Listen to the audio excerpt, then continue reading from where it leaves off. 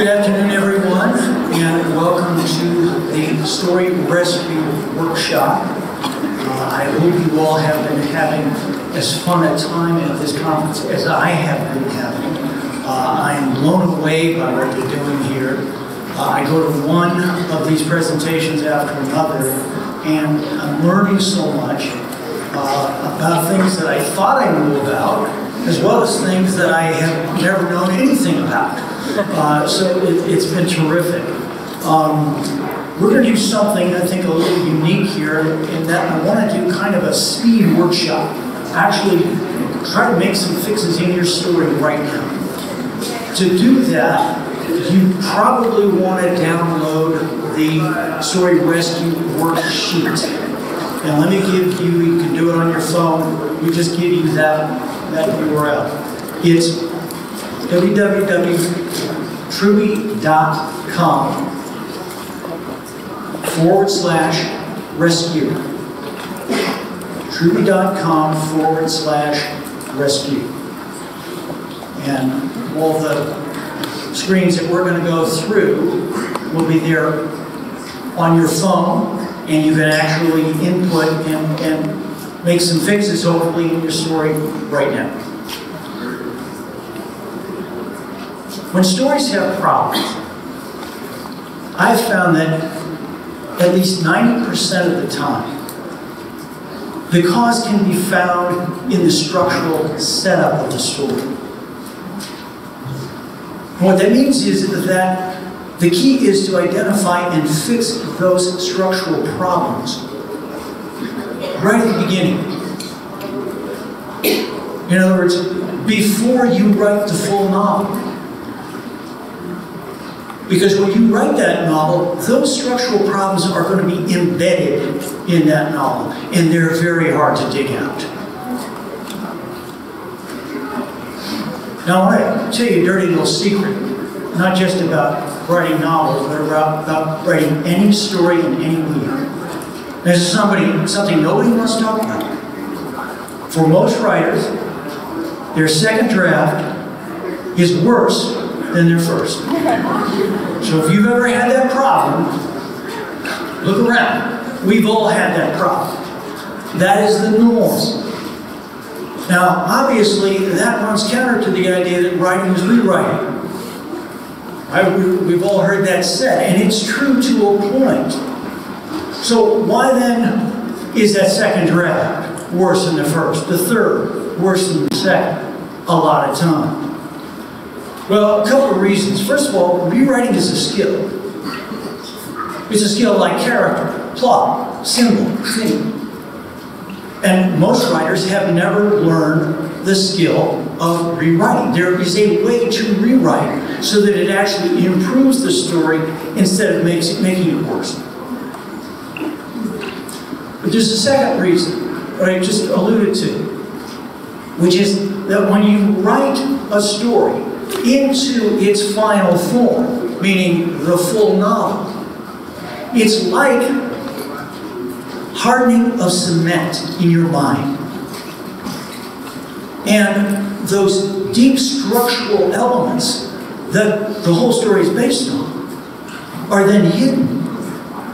And if you've made mistakes, they're so deep down and they're so hardened in your mind that it's really hard for you to dig deep and make those structural fixes. Not to mention the fact that you're not going to have to rewrite the entire novel. That doesn't make sense. There's another reason why getting the structural setup right is so important. And that has to do with one of the main strategies that people talk about here at 20Books all the time, which is that you're building your brand. And that means that you need to write series, that you need to release those books fairly rapidly, to the degree that sometimes you're writing a book a month. My friends in traditional publishing, they hear that and they say, well, are you out of your mind? That's not possible. Well, it is possible. It is possible, and it must be done for all kinds of marketing reasons. And that's why that makes an even greater premium for you to Figure out the structural setup of that story right away. Get it right the first time and do it fast. So I want to go through 7 techniques that I think are the most important I know for allowing you to do that. And what I want to do then is we'll just have, for each technique, we'll take 2 minutes and you can write down how that applies to your story. And then I'm hoping that we'll have plenty of time for questions and time for those of you who would like to read what you put down for your story at the microphone, and maybe I can give you some feedback, and we can all be part of that process for how do we work through these structural elements to get them right the first time. Technique number 1 comes right at the premise line. Very first step of the story. Your hero is an underdog who must overcome extreme odds. Now why? Why is that important? First of all, readers root for the underdog. So if you have this element, you can get reader identification, and you get it really fast. It's one of the fastest ways to get reader identification. The second reason is the greater the odds against the character, the greater success when they actually get it done. Now there's a test that you can use to make sure this is in your story. Does your hero have a disadvantage that makes him uniquely unsuited to being successful in this particular fight? Now, we don't want this character to be super successful from day 1. No, because that's what they're going to get to at the end. And so the fix to do this in your story is, besides giving your hero the strongest opposition possible, give him a personal quality or weakness at the beginning of the story that makes it even harder for him to win. Now, why is this so important? This actually goes to one of the keys of great story in every medium. And that is, you always want to give your hero both an internal and an external opponent. Internal and external. Sometimes I'll talk to a writer and I'll say, well, who's your hero's opponent? And they'll say, my hero's opponent is himself. And they look at me with a big smile like, it's really cool, isn't it? And I say, yes, it is really cool. But you just described the weakness of the character. You also need an external opponent that he can fight against. Otherwise, there's no dramatic conflict. So we need both. Now, let's look at a classic example of this first technique. Harry Potter. Harry Potter and the Sorcerer's Stone. In that book, Harry is 11 years old. And he's going up against the most powerful wizard in history. That's what I would call being an underdog. That's what I would call extreme odds. And it's interesting to note, those of you who like to read Harry Potter for other than just it's a really fun set of books to read, it's interesting to note what the writer, J.K. Rowling, had to do to keep that 7-book series from ending in the first 30 pages of the first book. If this is an 11-year-old kid going up against the greatest wizard in history, why doesn't he just die, like that? But I can't say the opponent's name because I will be destroyed. But you know what I'm talking about, right? And so she had to do a number of things to weaken the main opponent that will allow Harry to get in the game and survive long enough to gain the power to fight back. But what about his weaknesses? Well, he's completely untrained. He lacks confidence. And he's afraid, as well he should be. So, let's take a couple of minutes and put down what is the added weakness you're going to give to your hero that will hold him or her back from being successful in your goal. Take a couple of minutes. Now this is like speed chess. You're going to be able to change all of this stuff. This is not written in stone. But go ahead and put that down, along with how is your hero an underdog. Go ahead.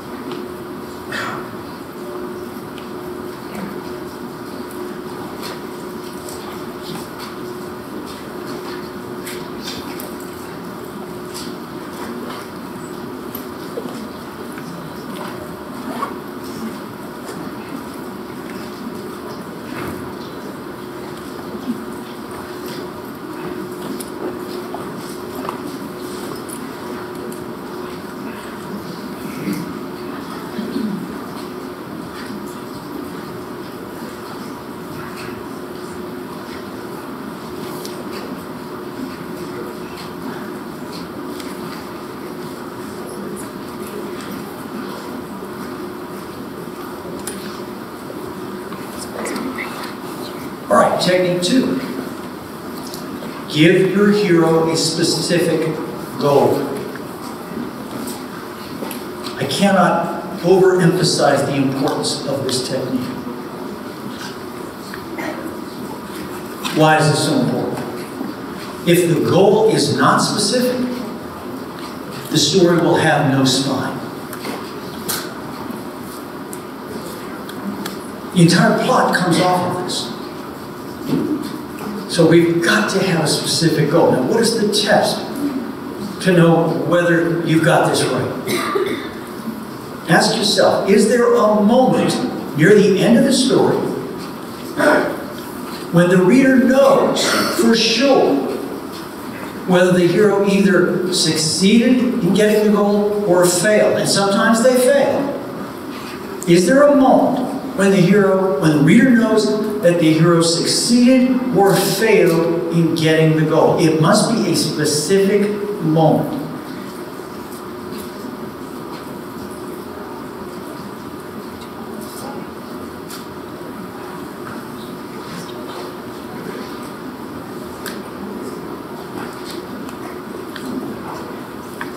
Now what's the fix here? In a scene near the beginning of the story, have your hero state exactly what he wants. There's a lot of different words for want, but come out and say it, because when they have to say it, it means they're going to be a bit more specific, and your reader is going to understand what that goal is. They're not going to say, aha, that's the goal. No. But they've read enough stories to know, that's what this story, that's the track we're going down on this story.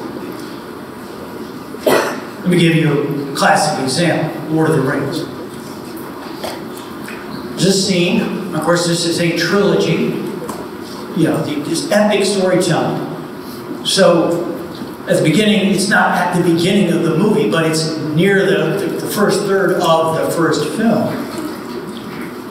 Frodo volunteers to take the ring to the fires of Mount Doom. And he says, I will take the ring. That is the moment. So again, let's take a couple of minutes.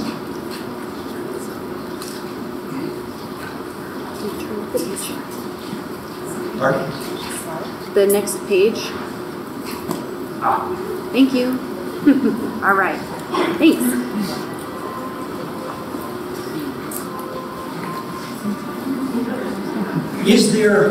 What is the scene at the beginning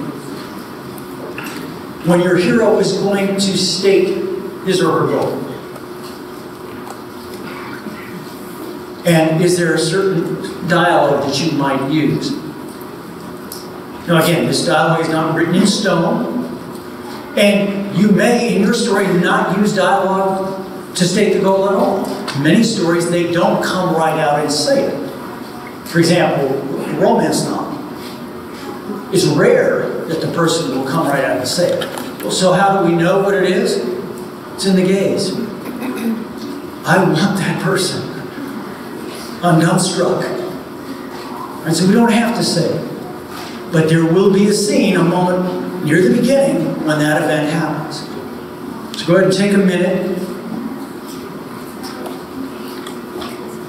And remember to ask yourself, is there a specific moment when the reader knows when the hero has succeeded or failed? I can tell you that most writers, and I mean this, most writers, when they come up with their goal, it is not specific enough.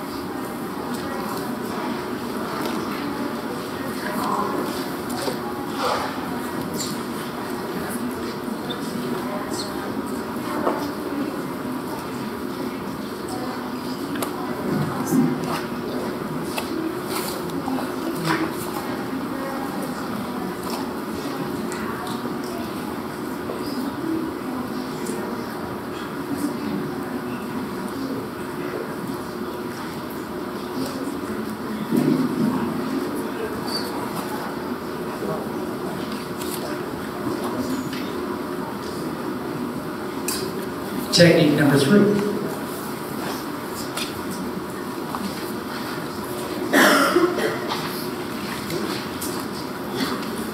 Give your hero the most intense desire possible. Give your hero the most intense desire possible. Why is this important? The more the hero wants the goal, the more the reader wants her to get the goal. This is another way that we get that intense reader identification with the hero. If the hero thinks, you know, I really like that, but, you know, I mean, if I don't get it, no big deal. Is the reader going to be along for the ride? Of course not. I like the metaphor of the train. In a story, the story doesn't get going until the desire line kicks in. And when that happens, and the hero gets a goal, it's like everybody, all the readers, jump on the train with the hero, and we go after the goal together. So the more we want that goal, the more the reader is going to want this thing to win, this character to win. Now, this is also important, this intense desire is also important because it's what gives your hero a moral test in the story. And that always makes for a stronger story. A moral test. And that test is, how far is she willing to go to get her goal?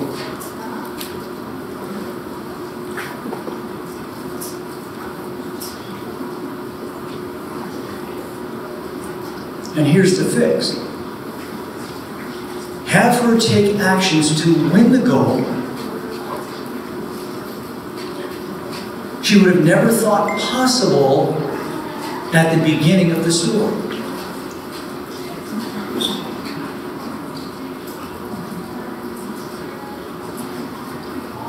You are putting your hero under pressure. The more pressure you put her under, the more engaging it is for the reader.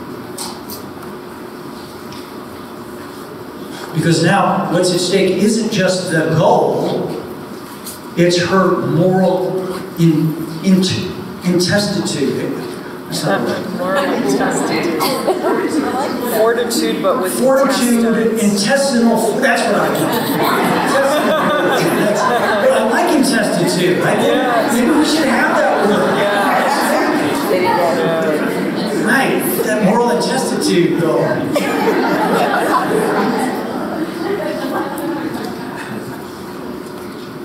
When we involve the characters, not just the character's psychology, but their morality, the story is much more profound.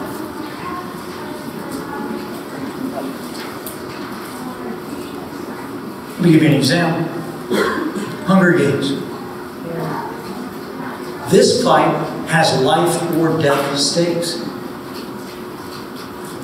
And she is willing to kill in order to win this game and to survive. But will she do anything to survive and win? No. She draws the line with certain people that she cares about. And of course, the key to the end of the first book is she says, no, I will not go that far. Kill me if you want. I'm not going to kill Peter. And it flips not only that situation, it flips that entire world. Now the whole premise of the game is shot. That's how important this element is in great storytelling. Take a very different example from a different medium, The Dark Knight. Batman is willing to do anything to fight crime and win justice.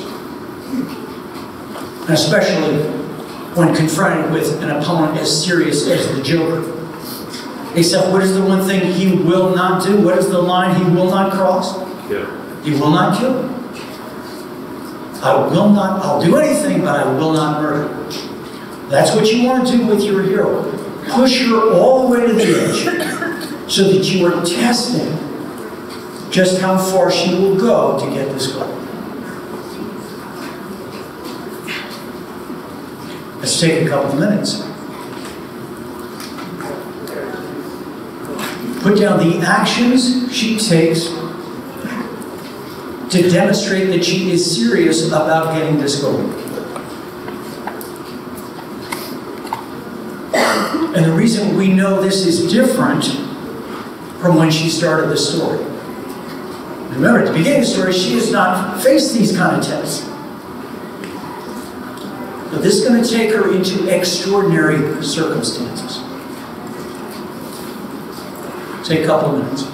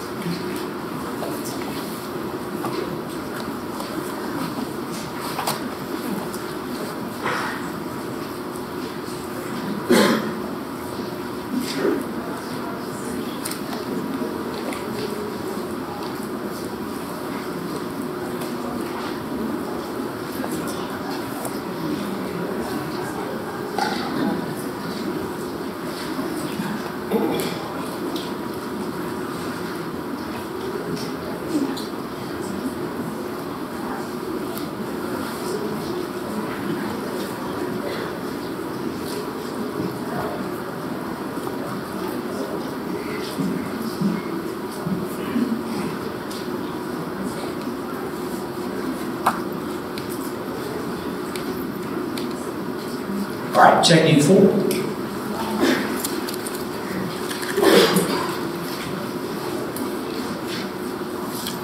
Your hero should have one main opponent throughout the story. One main opponent. Why? This focuses the structure. It builds the conflict throughout the middle, and it increases the plot. So this one is big. So the test is there one character who is your hero's nemesis?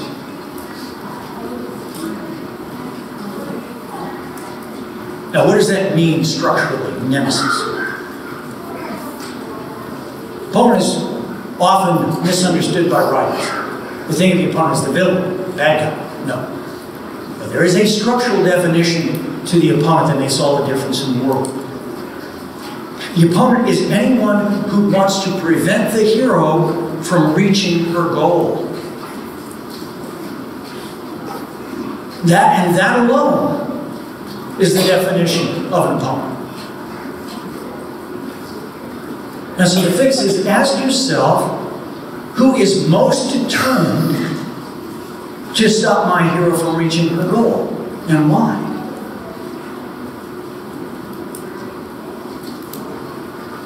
Mistake I often see is there's an obvious character who is the writer's main opponent. But when you look at, well, why? I mean, other than the fact that they're just, the most powerful person in the world and they want to destroy the fantasy hero and so on and so forth. Why?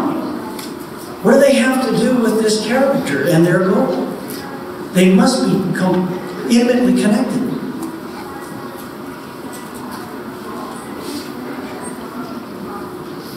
Main opponent in Harry Potter, Voldemort.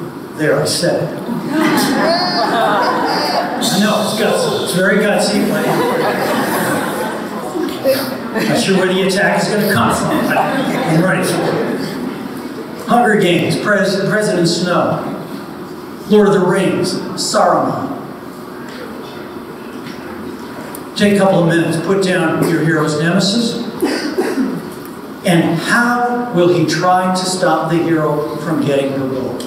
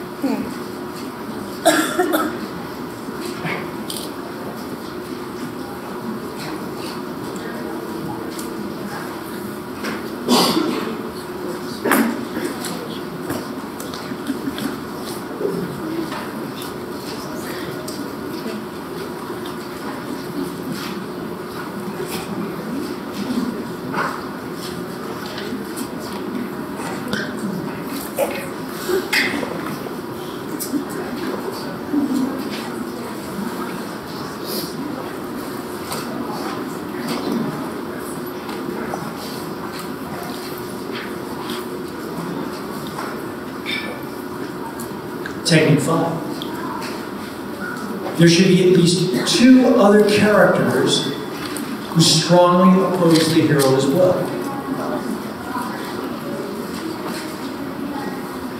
And the test here is, do they also want to prevent the hero from getting her goal? It always comes down to that. Notice how we're tying together desire and opponent. Always tying them together. And the fix is, try to introduce at least 2 other opponents, but hide how they're connected to the main opponent. This is a big one right here. Why is this so valuable? The more opponents you have, the more plot you have.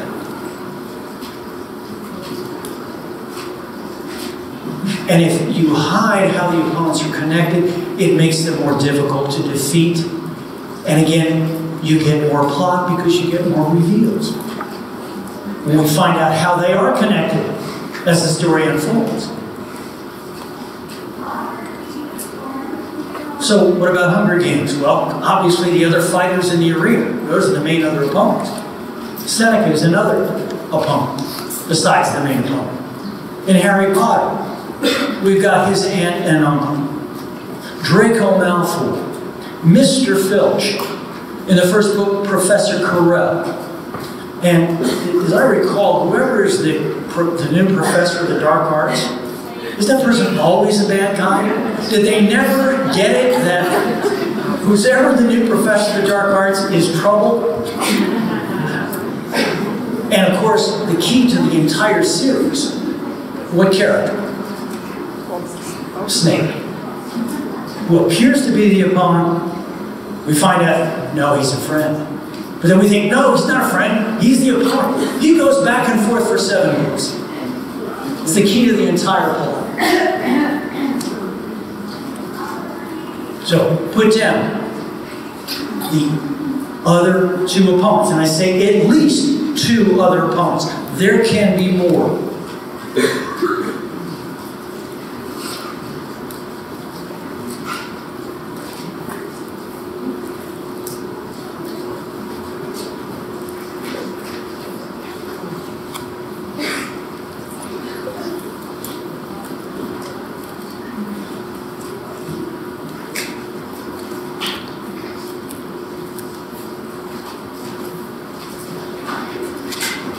Now the next 2 techniques have to do with genre. Genres are platforms. And the way they work is that they take the 7 major structure steps that we find in all stories, no matter how old, how new, no matter what genre they are, but they take those 7 steps and they twist them in a unique way. They execute them in a unique way. So technique 6 is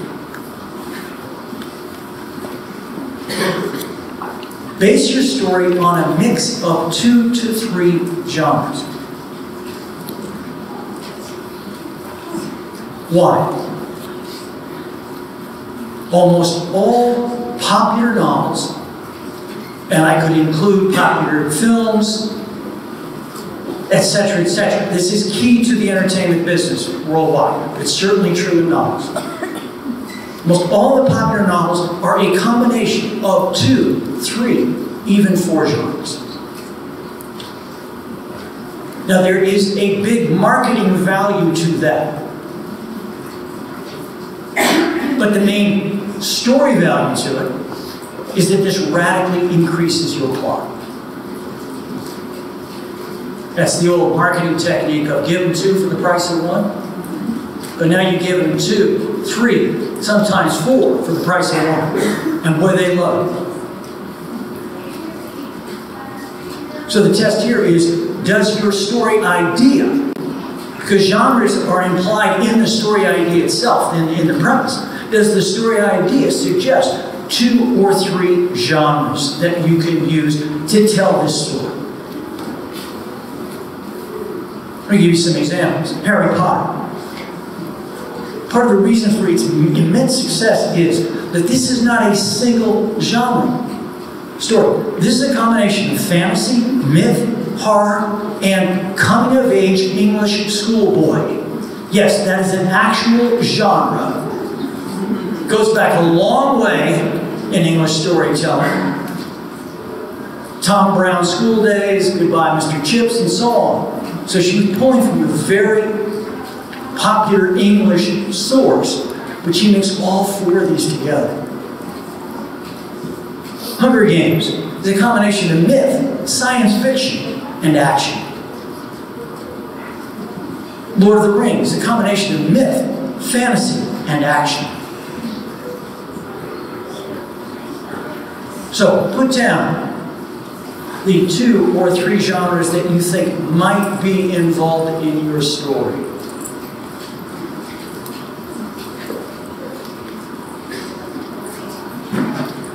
By the way, if you say, well, mine only has 1, there's nothing wrong with that. Okay, don't worry about that. But if you see others, pull them in. Use them to your benefit. And technique 7 is this.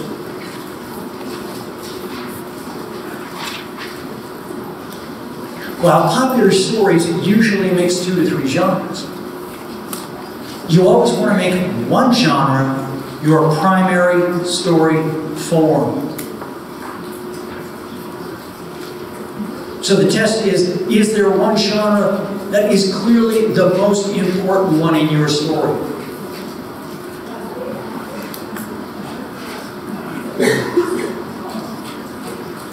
And the fix here is choose only one genre to provide the spine of the story. That's why we use this technique. We have to have a single spine.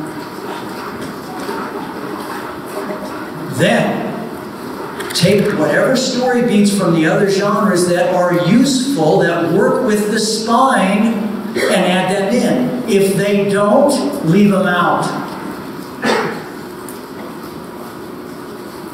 That's how you combine techniques 6 and 7. Because they look like they're contradictory, but they're not.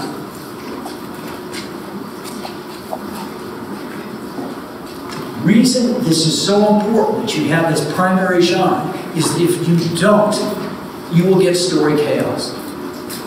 You'll have beats from all these different forms, and there will be no organization of the story at all.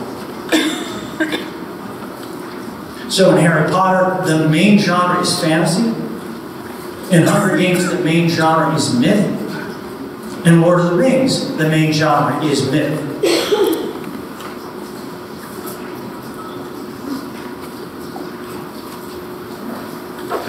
Now, I realize we don't have a lot of time. However, if you'd like to read what you've put down, and I realize a lot of you don't want to put it out there and make it public, that's fine. Although I am almost certain that nobody here is going to steal your idea. But if you want to read what you've written and I can give you some feedback, that's fine. We can also be happy to give you some feedback afterwards. Or if you have any story question about either your story or about story in general, come on up and ask the question.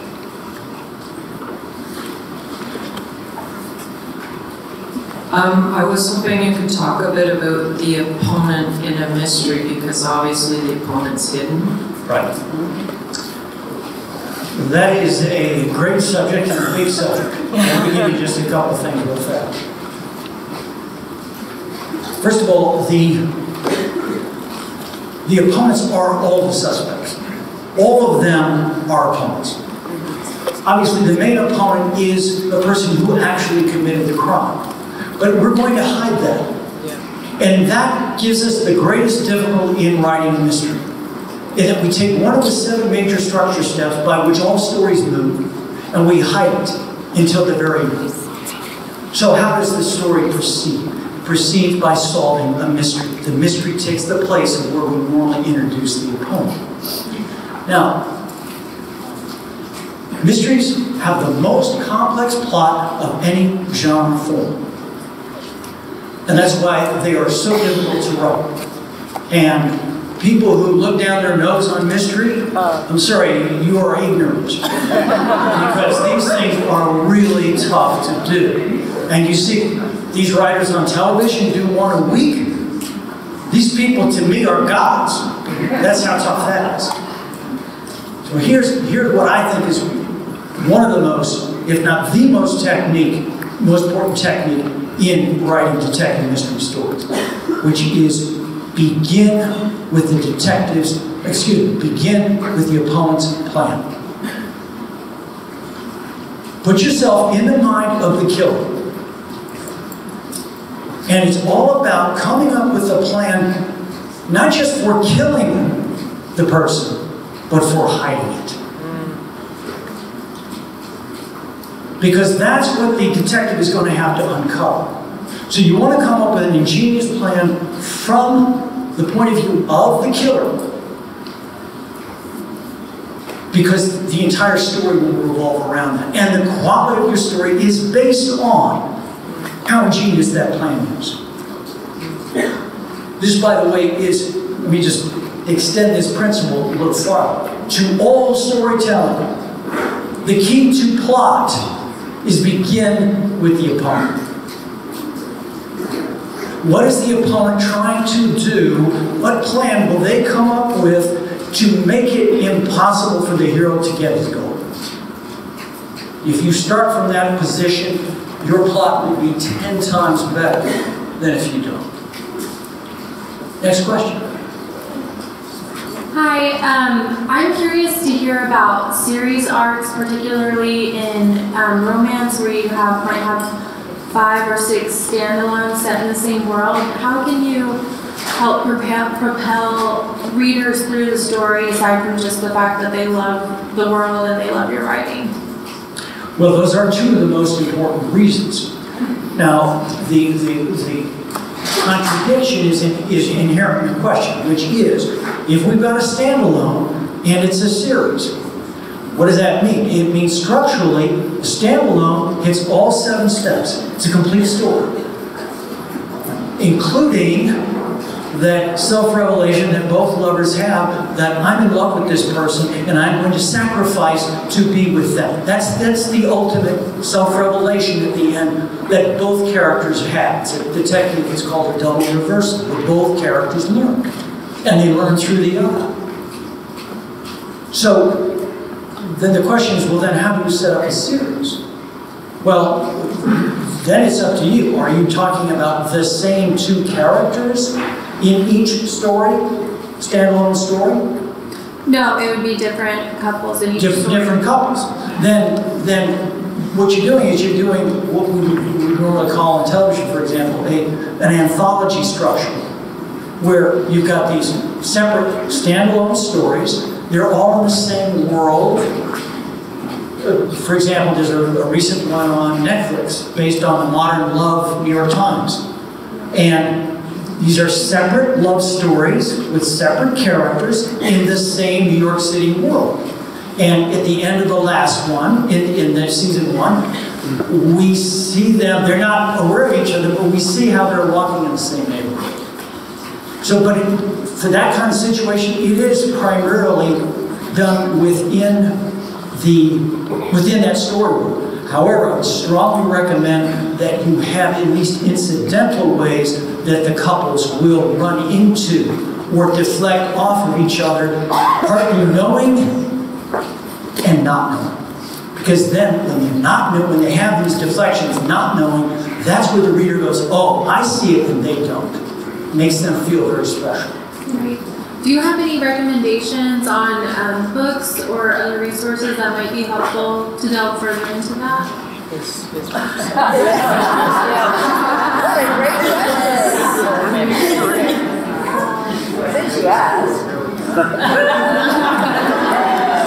want to know the experts' favorites. To learn tons of other techniques for writing great and popular novels, check out my Story for Novelists course. As you can see, this is not what I'm good at. Truby.com/20Books novels, and you will get a 20% discount if you go here. It is a 4-module course that's extensive. It covers so many techniques. It does not go into it doesn't go into particular genres. If you go to my website, I have a number of courses in the different genres. Genres are the key to popular story today, especially in novels. And that's one reason why I'm here, is because all of the emphasis that I've seen placed on genres here. I was just in a Cozy Mysteries one. Excellent panel.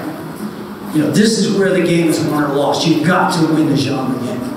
So you've got to become, whatever your genre is, you've got to become the best at it. Talk to me afterwards and I'll tell you some of my favorites.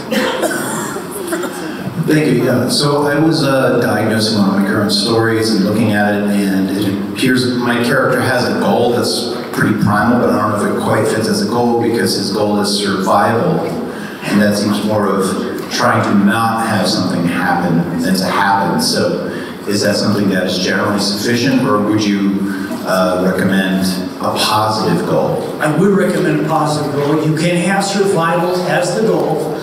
Survival is the lowest goal possible in the story. And while it's very real and it's very specific, you can't build from that. So anything you can do to get a more positive goal that will make an active hero instead of a reactive hero. That's the other problem with survival goal. It's a reactive hero. That's why survival is the goal in horror stories.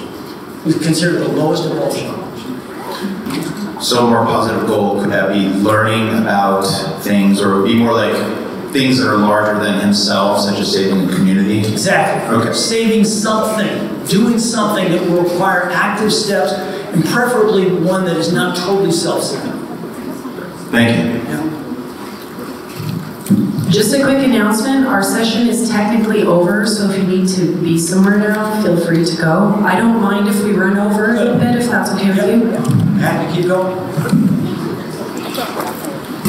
Thank you for continuing.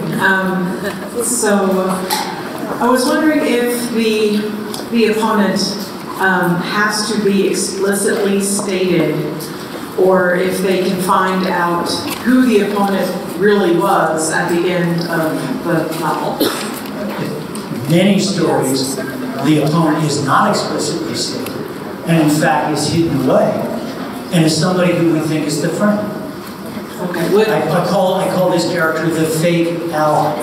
Also known, you're probably more familiar with the term frenemy. Right? Somebody who appears to be the friend, but is really an enemy. Now, when you do that, though, and you have your main opponent is this character who appears to be the friend. What you need to do is substitute a character who we think is the main opponent, who can support that function over the course of the story until the very end, when we find out the real main opponent was this person. But since that's going to happen only at the very end, or near the end, we need somebody to take over that opponent role for the rest of the story. Okay. Great ideas. Thank you. Good. My question is about the desire line. Can it change in the course of the novel? For example, the hero thinks he must rescue someone, then discovers that in fact this person is dangerous. So his objective change. Is that okay? It's very tricky. Let me tell you, usually the answer is no, because this is the spine. So if you change the main desire line of the character, say halfway through, it's going to give the appearance of two stories that you've stuck together. Now, there are rare occasions when this occurs. To give you an example, Avatar. The reason it works and the reason it's a rare example is that he begins on one side and therefore is given a goal by the main opponent of his tribe, right? But then somewhere in the middle, he shifts over to the other side, and the people who were his opponent are now his allies. And the people who were his allies are now his opponent. So then you have to come up with a second opponent there. If you do what you just suggested, you need to carry that desire all the way till the end and only find out that they were wrong at the very end. And that's the moment when they discover, not only is this person not worth rescuing, this person has been my main opponent all along. If you do it that way, it's really cool. Thank you. Hello, this goes to your second point of a character having a goal. They have both internal and external goals that that need to be identified by the reader. And while external goals are easy to identify, internal goals are less so. Can you provide a good example of how we should be able to do this?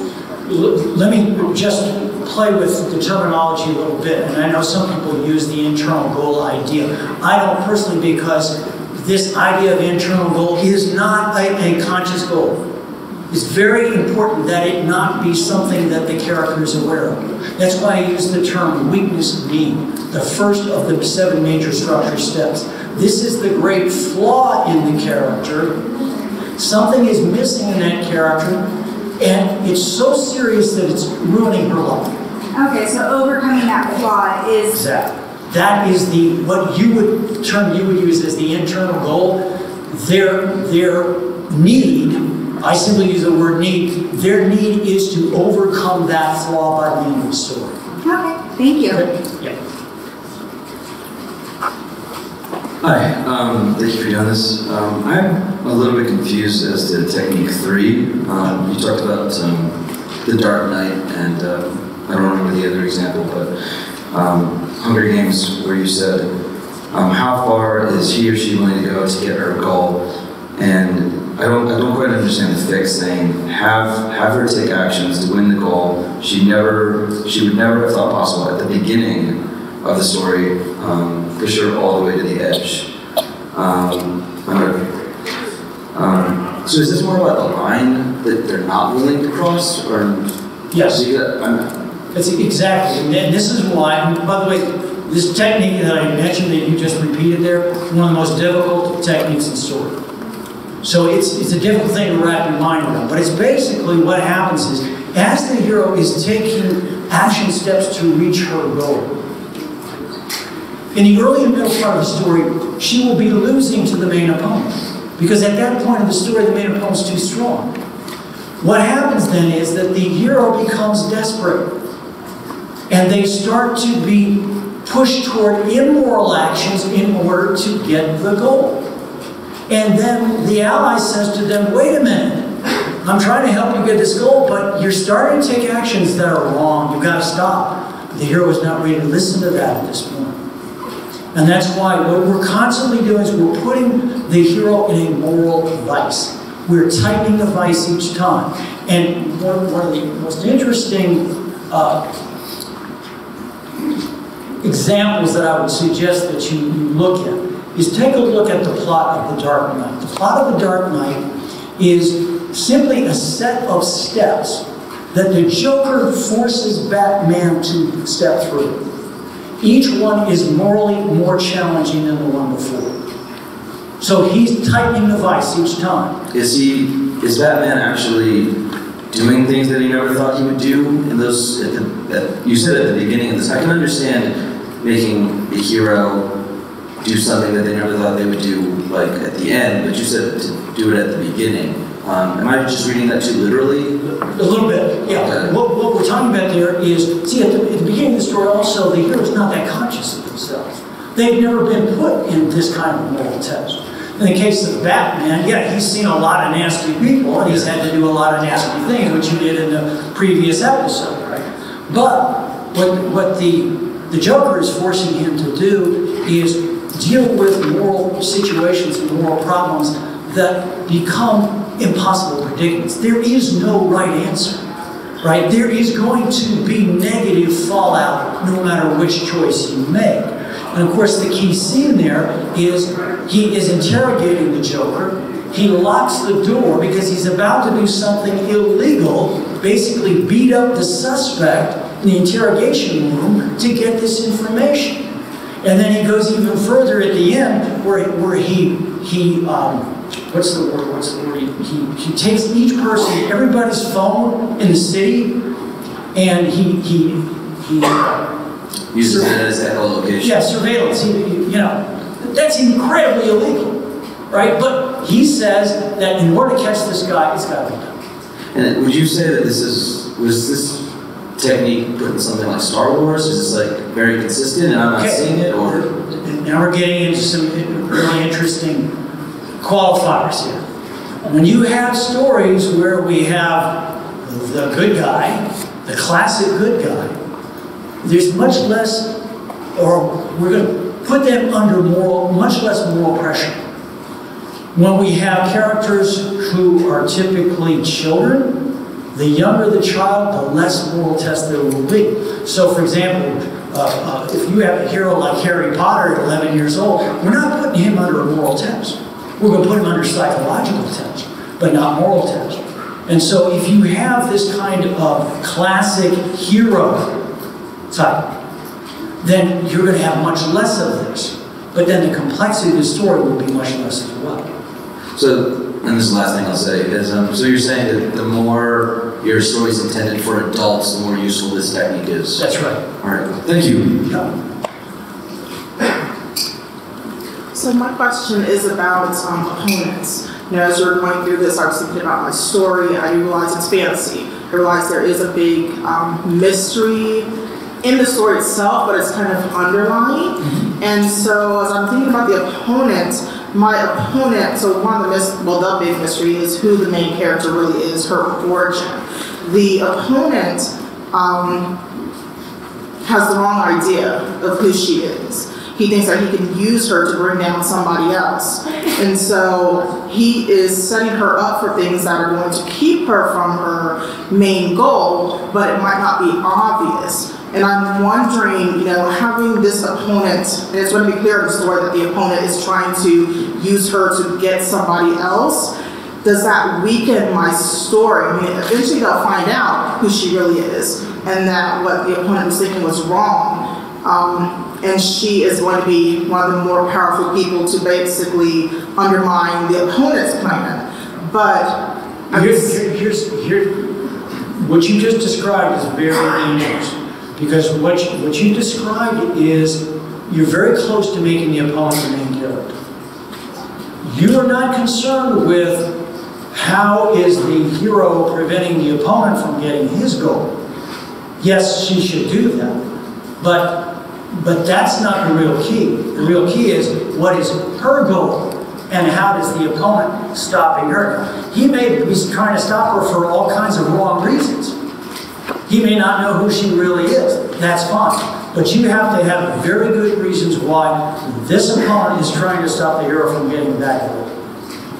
And that's the person who is going to drive the story. And that's why you want to give that goal to your hero and not the main goal to the opponent. Okay, so I can still keep him in, just make her much more that he is trying to stop her goal much more clear and not go into as much. And you can have him discover that when he finds out who she really is, make sure that that makes him even more determined to stop her from getting her goal.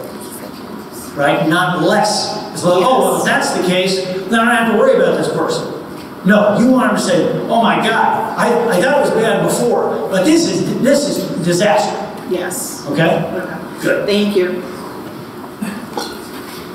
My question is also about the opponent. You mentioned that there's the main opponent, but then there's also secondary opponents, and that I wasn't clear how important the relationship between the two of them is, if there absolutely has to be one. No, there does not have to be one. What I'm saying is consider it. Look for ways that they may be connected under the surface. There's plenty of really good stories where they're not. The main thing is that you have other opponents besides the main opponent who can be attacking the hero at different times, because this intensifies the plot. If you can get this hidden connection, it'll increase your plot, but if you have at least 3 opponents, you'll have plenty of plot just from them. Thank you. Okay? Another opponent question. Can one of your opponents be nature or your setting? For example, The Martian. Yeah, absolutely. But realize that nature is an opponent. I mentioned that survival is the lowest of all desire lines. Nature is the lowest of all possible opponents. Because you're essentially talking about a force of nature. Now you can play with, well, first there's a volcano, and then there's an earthquake, and then there's a big windstorm, and so on and so forth. But those may be different on the surface, but it's the same beat. It's the same attack. And so, again, like the problem with survival as a desire line, it's hard to build the story that way. And that's why you can have nature as an opponent, and it can be a very powerful opponent, but it's more important to have your main opponent be human. Okay, thank you. Okay? Thank you very much. Thank you. All done? Yep, we're done. Okay. Thanks. Thanks, everybody.